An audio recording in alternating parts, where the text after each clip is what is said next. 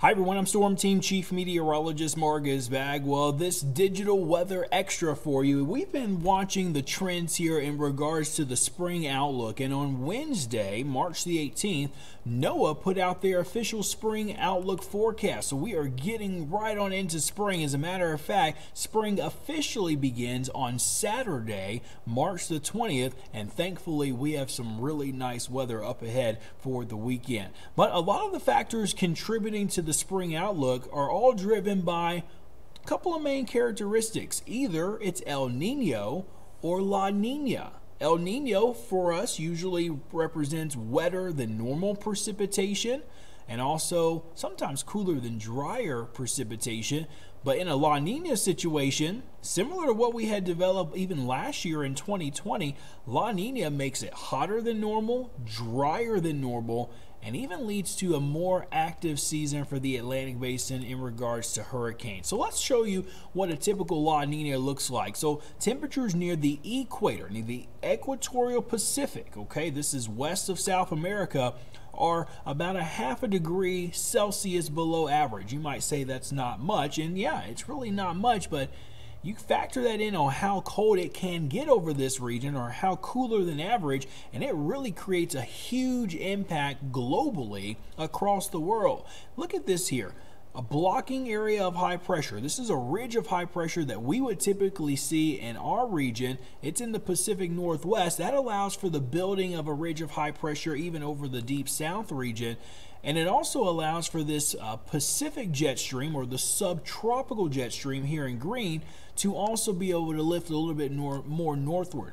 That allows for the polar jet stream, the one here in white, to dip down and only come as far south as maybe the central and maybe the far northern southern plains. And that will keep us usually with warm and dry conditions because we don't have that subtropical jet, the one in green, moving into our area to actually help stimulate precipitation for us, widespread heavy rain and whatnot. So typically with the La Nina impact for us here at home, it's warm and dry conditions across the state of Texas. But you get back to the Pacific Northwest, well, that's where it's going to be more wetter than normal. But then you're looking at colder than normal temperatures across portions of the northern plains and the upper Rockies and all the way through the deep south region. You'll notice here warm and dry conditions are typically expected during this type of La Nina weather. Now let's look at the outlook from the Climate Prediction Center in regards to what is coming our way as we get toward April, May, and June. This is their current forecast or current temperature outlook. We are easily looking at warmer than normal temperatures, no question about it. And not only that, this really does encompass a good portion of the United States. You can notice here that this warmer air really will take effect across many areas, the exception being in the Pacific Northwest, where they're going to be looking at perhaps some cooler than normal temperatures. And when we talk about cooler or warmer than normal, we are not necessarily talking about just a typical week. We take in the average of all three of these months and you get a numerical value. And if those 3 months average warmer than what climatology represents, then that's where we get the warmer than normal temperature. So what this essentially means for us is that we're probably going to move into a very warm period and a very muggy period, if I could add, April, May, and June time for us here across the state of Texas, and especially for us here in East Texas as well. How does precipitation shape up? Well, if we're going to have warmer than normal temperatures, we're usually going to have below normal precipitation. Now, the greatest threat for below normal precipitation is across the Rocky Mountains, but we get our share here.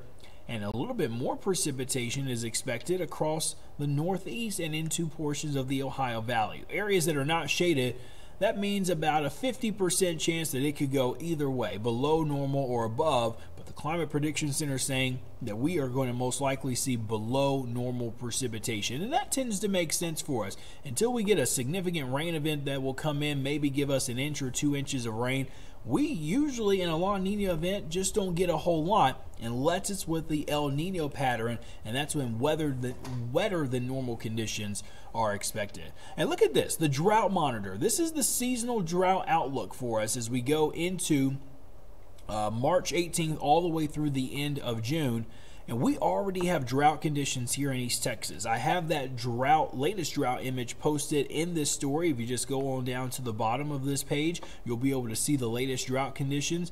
But the drought conditions are expected to persist. That's what these areas of brown represent. Now, the areas of yellow are indicating where drought conditions and the development of the drought will be likely. And you notice how that encompasses a good portion of East Texas.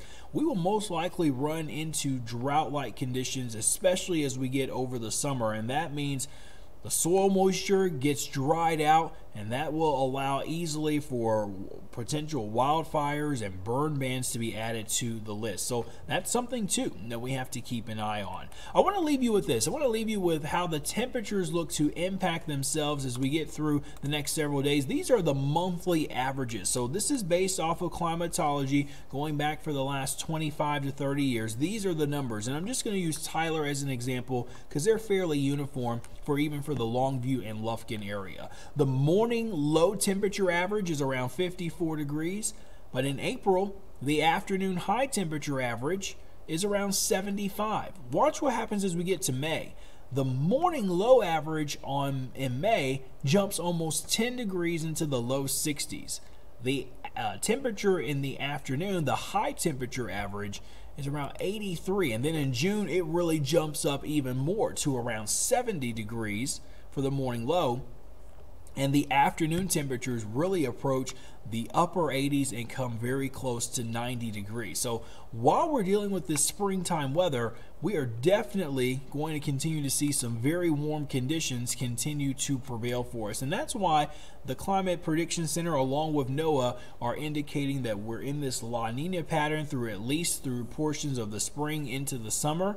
And this is going to most likely lead to very warm conditions for us. And again, this does not mean that we won't have storms. We still expect to have a pretty busy, severe weather season with storms coming into the area. But just overall, in terms of how the next 3 months of precipitation line up with what it should be based off of climatology, it's most likely going to be well below normal, and those temperatures easily above normal. So something we've got to keep an eye on. We got more information about this spring outlook from NOAA. It's more here written in this article below. Thanks for taking time to join us, and we'll be watching to see how all of this plays out. Again, it's just a seasonal outlook. It's a forecast. It's a prediction. It's a very long-range forecast, so it could definitely change. We'll see how all the numbers pan out as we get to the end of June. Hey, thanks for stopping by.